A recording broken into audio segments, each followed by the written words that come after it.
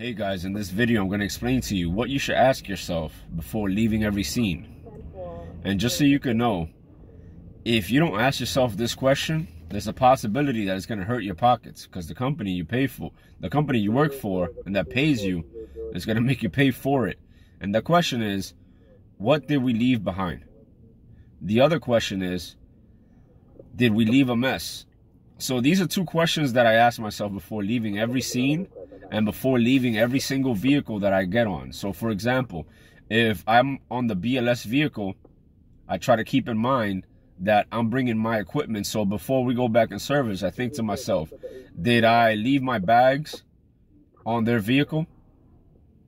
Did I leave a mess in the back of their vehicle? And if I did, then I'll help them clean it up, or at least initiate the cleanup, especially of sharp objects like needles, because I use them, so I know where they are, and I make sure that they don't stick themselves with it. Also, don't make the same mistake I made, where one time we was in the back of a BLS bus.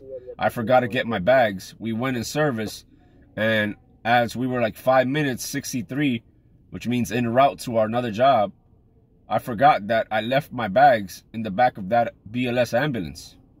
On another occasion, I went in service, looked back into the back of the bus, and forgot our stretcher inside of the hospital ER. So it's very common, and the best way to avoid this from happening is, now what I do is I ask myself, did I leave anything on scene? And did I leave a mess is another question I ask, because I don't want to leave anything behind